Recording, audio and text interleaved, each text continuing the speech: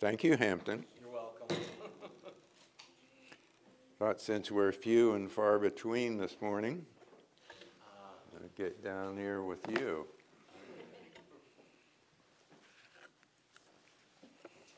Do you remember those traveling, those who are sick? We know, as we say, 'tis the season for various ailments, colds, flu, and all that. So take care of yourself and pray for those who are sick, and maybe you can minister to them in some way. Joseph, number 2. A brief recap, as we usually do, talking about Joseph from the Old Testament, the son of Jacob's old age. Rachel was his mother, and Rachel was Jacob's true love. Jacob favored him, gave him that coat of many colors, as we say, vari-colored coat. Jacob let him be, if you will, the eyes and ears for him, and he had watched his brothers taking care of the herd, the flocks, and his brothers weren't doing a good job, and so he brought back a bad report about them. Also, Joseph had 2 dreams. They were prophetic dreams that one day his brothers would bow down to him, and then another one, and even his parents would bow down to him, and that created all of this, created a lot of hatred and jealousy in his brothers, if you recall. And so one time Joseph was sent out by his father to check on them. They were shepherding the flock, and they saw him coming, and the hatred had gotten so bad that they said they were going to kill him. Reuben intervened, and they ended up throwing him in the pit and then selling him as a slave to some Ishmaelite traders. And then they took his tunic, put some blood from a goat on it, took it to the father and said, "Is this your son's tunic?" And made the ruse, really told a lie. Jacob thought his beloved son was dead, and he mourned for him greatly. Through no fault of his own, Joseph became a slave in a foreign country, but God was with him. And I'd asked Hampton to lead the song about Amazing Grace, and this was God's grace that was with Joseph through all of this time. And in fact, God was using Joseph for good. He was moving him through all these various stages, and even as we read last time, he was being tested and refined. And we kind of are directing this lesson to all you young folks out there, for us to understand that life isn't always fair, that there are many ups and downs, twists and turns. Things will happen that'll be good, and things will happen that'll be bad through no fault of your own. And you just have to kind of, as we say, roll with the punches and understand God is still with you. He's going to bring you through it, and there'll be good to happen on the other side. So let's go to Genesis 39 and see what transpires here with Joseph as a slave in Egypt, separated now from his whole family, feeling the wrath of his brothers, probably wondering what was that all about, why am I here? Genesis 39, verse 1. Now Joseph had been taken down to Egypt, and Potiphar, an Egyptian officer of Pharaoh, the captain of the bodyguard, bought him from the Ishmaelites who had taken him down there. The Lord was with Joseph, so he became a successful man, and he was in the house of his master, the Egyptian. I often ask these kinds of questions because these people were real people. They were human beings. They had dreams. They had fears. They had plans and all that. What must have been going through Joseph's mind as he was being carried by the Ishmaelites down to Egypt? Did he think about escaping? Did he try to escape? We don't have any of that. Surely he must have had a lot of questions about, what is going on here? Why is this happening to me? As we often, anybody ever say that? Why is this happening to me? Yeah. No? Nobody? Just one. Hampton, you're the only honest person here. Yes, yes.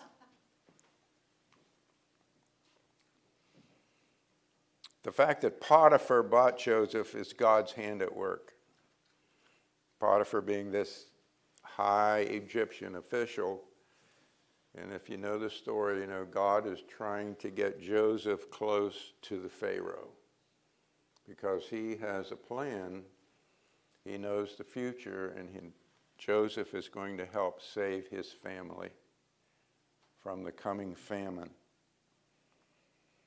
So he is, in fact, the captain of the bodyguard of Pharaoh. So he's really close to Pharaoh. He knows the ins and outs of the whole palace and all that. And so Joseph was bought by Potiphar. The Lord was with Joseph, blessing his work. Says he became a successful man or a prosperous man. He would have had to have worked to have done that. He was a slave, obviously. If a slave didn't work, they paid for it. So we kind of know the character of Joseph, that he was a good, honest young man. And so he would have applied himself even though he was a slave, and God blessed the work of his hands.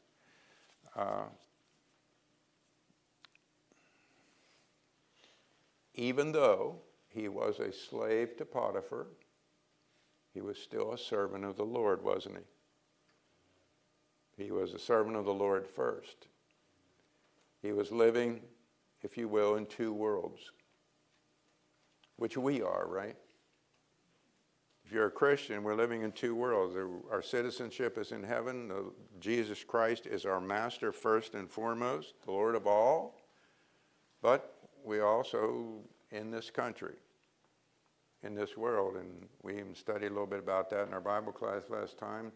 God has in fact established the powers that be, the governments, to control right and wrong, the evildoers, and so we're to listen to what they say as long as it doesn't conflict with the Lord's word. And we're to pay taxes and honor those who deserve honor and so forth and so on, which we try our best to do. Let's go to verse 3. Now his master, meaning Potiphar, saw that the Lord was with him and how the Lord caused all that he did to prosper in his hand. So Joseph found favor in his sight and became his personal servant. And he made him overseer over his house, and all that he owned he put in his charge. Wow. Here's, sold into Egypt as a slave, but Joseph applies himself. He applies himself. He works hard, and God is with him. We don't see or hear about Joseph whining or griping or trying to get out of the work. Okay? And Potiphar credits the Lord with blessing Joseph, who in turn, it was a blessing on Potiphar's estate and Potiphar's house. Back in the day, all these various countries, they knew about their gods. There were different gods for the Philistines, there were different gods for the Egyptians, different gods for the Assyrians. Of course, the Israelites served the true and the living God, the Lord God. So Potiphar is seeing that Joseph's God, whether, I'm not sure Potiphar actually believed in the Lord God, but he is crediting the Lord God with blessing Joseph and as subsequently blessing Potiphar's house. Everything's going good for Potiphar because of Joseph. So he becomes his personal servant and an overseer of everything. That's amazing. And this was Well, let's read 2 more verses. I'm getting ahead of myself. It came about that from the time he made him overseer in his house and over all that he owned, the Lord blessed the Egyptian's house on account of Joseph. Thus the Lord's blessing was upon all that he owned in the house and in the field. So he left everything he owned in Joseph's charge, and with him there he did not concern himself with anything except the food which he ate. Wow. Joseph was blessed, so Potiphar was blessed, and everything was blessed. Everything was going well. You know, whatever crops he had, it says, in the field, in the house. We don't know. Maybe he had, you know, a lot. People lived hand to mouth in those days a lot. They grew their own crops and so forth. So he is truly blessed. And from this, I want us to go to 1 Corinthians 7. We ought to see that God is not stingy, all right? God is very gracious, and he blesses people. In 1 Corinthians 7, Paul is talking about marriage and, to some extent, mixed marriages. In 1 Corinthians 7:12, Paul says, "But to the rest I say, not to the Lord, if any brother has a wife who is an unbeliever." So we have a husband who is a Christian and a wife who is not. "And she consents to live with him, he must not divorce her. And a woman who has an unbelieving husband and he consents to live with her, she must not send her husband away." Same thing, okay? For, now here's 14, and here's our focus. "For the unbelieving husband is sanctified through his wife, and the unbelieving wife is sanctified through her believing husband. For otherwise your children are unclean, but now they are holy." So he's not saying that the unbelieving husband or unbelieving wife is saved. That's not what he's saying. They are sanctified, or they are set apart in God's eyes. And because of the believing husband or the believing wife, the unbeliever is blessed, and so are those children in that house, because there's one Christian there. The whole household is sanctified and set apart in God's eyes. There's a Christian living there. I'm going to pay special attention to that household, because one of mine is there. It's a marvelous thing. We read in other places, we know God sends his rain on the just and the unjust. You know, the sun bears the crops in the field for the good as well as the bad. God wants to bless people, and that's part of his drawing. Said, one scripture said, the goodness of God leads you to repentance. The goodness of God. We have to remember that he is a good God and he wants to bless people. So all of Potiphar's estate is prospering here. He grew to trust Joseph. He puts everything in Joseph's hands except the food that he eats. He said, I want to pick that out myself. So Joseph was in a great place. Joseph is doing very well for himself as a slave in Egypt. He has, I'm sure, if we remember right, where does it say he was in the house? One of those verses there. Anyway, it says he was in the house. I mean, he wasn't living outside somewhere. He was actually in this house. Now, it was probably a pretty big house, but he was in the house. He was in charge of the house. He had food, clothing, and shelter. He had prestige. He had authority. He was running everything. But remember, he was a Hebrew. He was an outsider, okay? And that's going to come to play here in just a minute. Verse 7. It came about, I'm going to finish verse 6 here because this leads into the next part. It says, now Joseph was handsome in form and appearance. Everybody wants to be good looking, right? Have a nice physique. Yeah, take care of yourself, look good for a little girl, little boy, your friend, right? You want to do that? That's okay. But beware, because you might attract some unsavory people. See someone shaking their head. Just beware. It was interesting as I was reading this. The very same words were written previously in Genesis about Joseph's mother, Rachel. She was good looking in form and the face. I thought that was really interesting because Joseph is her son. So he took on the characteristics there of his mother, Rachel. All right, let's look at verse 7. It came about after these events. Joseph's in good position here. He's in charge. Everything's going good. Potiphar's being blessed. That his master's wife looked with desire at Joseph and said, "Lie with me." Wow. But he refused and said to his master's wife, "Behold, with me here, my master does not concern himself with anything in the house, and he has put all that he owns in my charge. There is no one greater in this house than I." Look at that. I'm the main guy. Potiphar is totally trusting Joseph. And he should have, as we know and we see.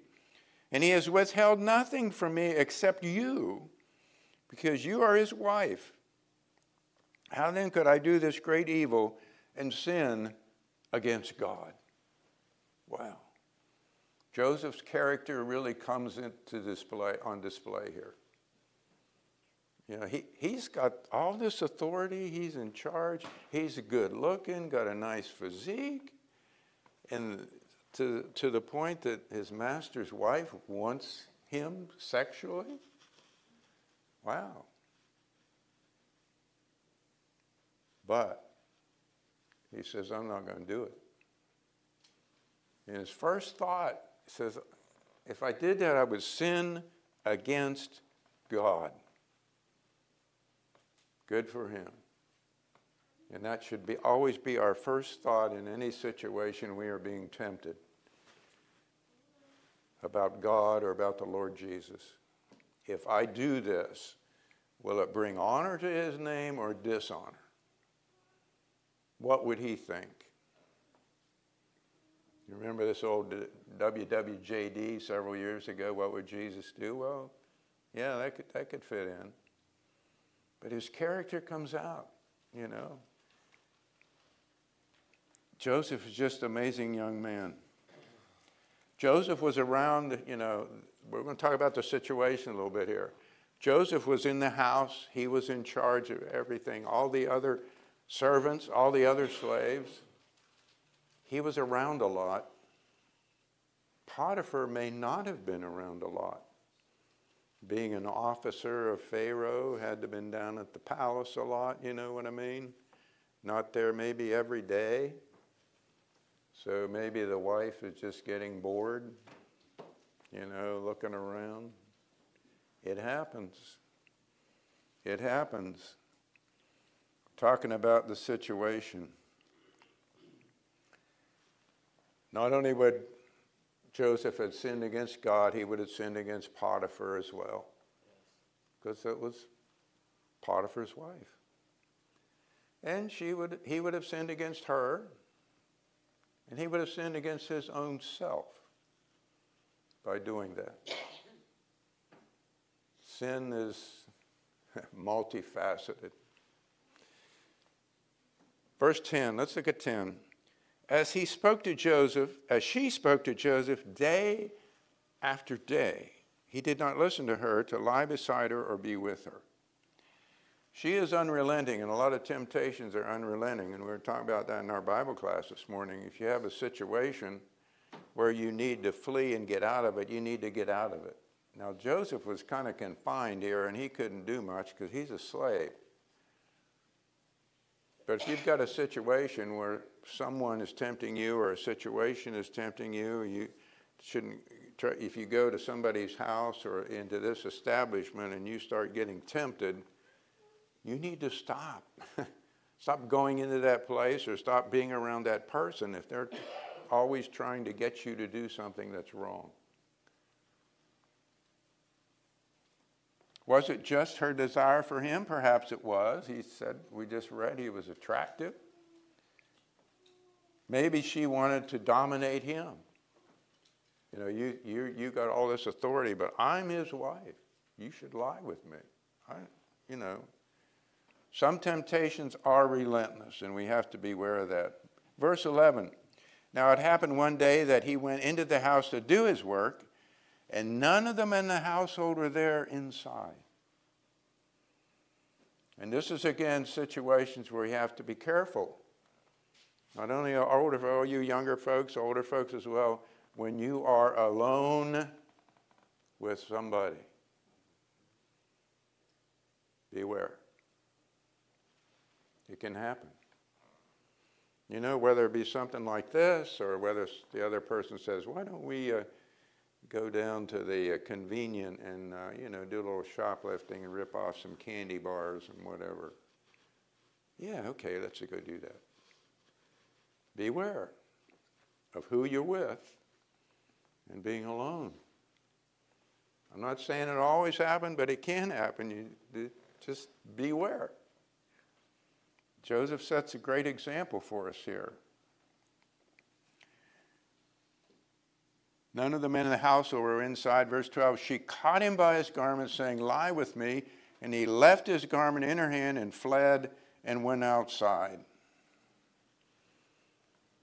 He took off. Flee. Paul writes in 1 Corinthians 16, flee immorality. Flee sexual immorality. Get out of there. Don't hang around when you have that kind of a problem. Of course, this snowballs on Joseph here, but he did the right thing. He got out of there. He said, no way, not going to do it. Verse 13. When she saw that he had left his garment in her hand and fled outside, she called to the men of her household and said to them, see, he has brought in a Hebrew to us to make sport of us. He came in to lie with me, and I screamed. When he heard that I raised my voice and screamed, he left his garment beside me and fled and went outside. So she left his garment beside her until his master came home. You know, the old quote, hell hath no fury like a woman scorned. And that's exactly what happened here. Yeah. All of a sudden it turned. He said no, and he finally said no, and she said, okay, I'm going to get you. Beware. It can happen. It can happen. This goes to trying to understand who you hang out with, who you make friends with. Are they good people, people of integrity? I'm not saying everybody's a Christian, but are they honest and upright, or, do they have that side that they're always thinking about doing something that you shouldn't? Notice the three things that she says here to defend herself, so to speak. First of all, she even accuses her husband. When she says there, he, verse 14, he has brought in a Hebrew. That's my husband. That's his fault. He brought this guy in here. Secondly, he was a Hebrew. He's not one of us. What could we expect? I don't know if this is one of the earliest examples of anti-Semitism or not, but, she's pointing that out. He's not one of us, that politics of division, they're not in the same group, so you can't be good. And then it was to make sport of us. Here, whether she's saying, Joseph was had authority over everything. So maybe, that was probably bothering her that he, being a Hebrew, was over everybody, and that he was kind of thinking, hey, I'm better than all you Egyptians here, you know. I got this whole place running correctly, you know. It's all about me. I don't know if she knew him or not that much. But anyway, that's what she says. He's in here to just he's making sport of us. He thinks he can do anything he wants. You know, she was defending herself, making these things up. Verse 17. Then she spoke to him, that's Potiphar, with these words, the Hebrew slave whom you brought to us came into me to make sport of me. And as I raised my voice and screamed, he left his garment beside me and fled outside. Now when his master heard the words of his wife, which she spoke to him, saying, this is what your slave did to me. There's the old your slave. Is this your son's tunic? You know, that's always the thing. Lay it back on the other person. His anger burned. We'll talk about that in a minute. So Joseph's master took him and put him into the jail, the place where the king's prisoners were confined, and he was there in the jail.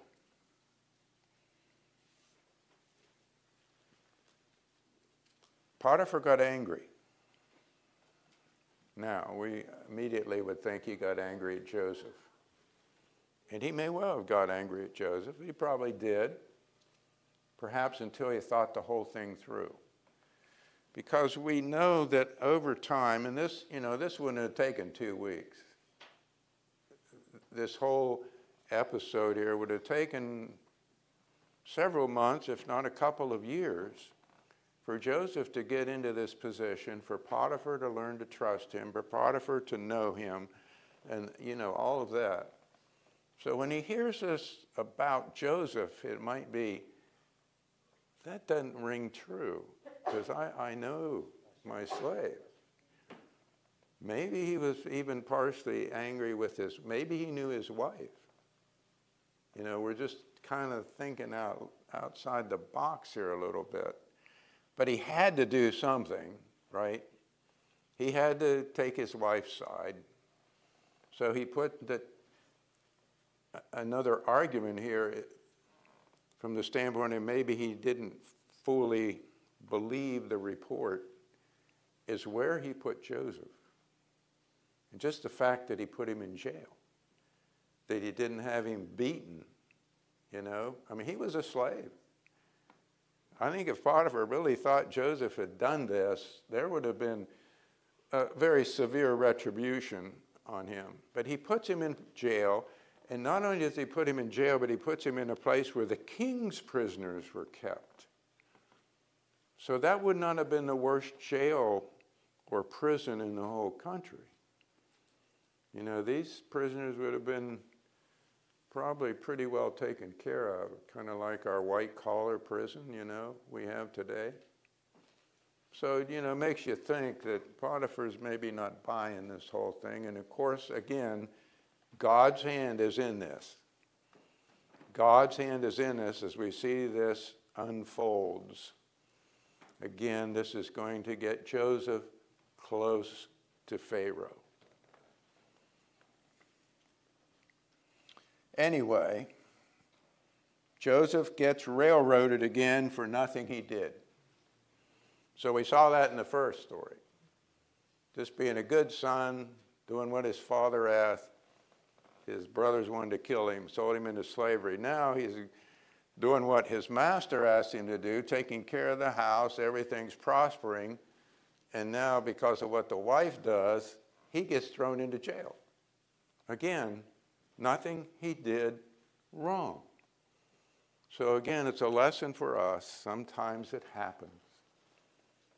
Sometimes somebody might tell a lie about us, and that lie is believed, no matter what we say or do.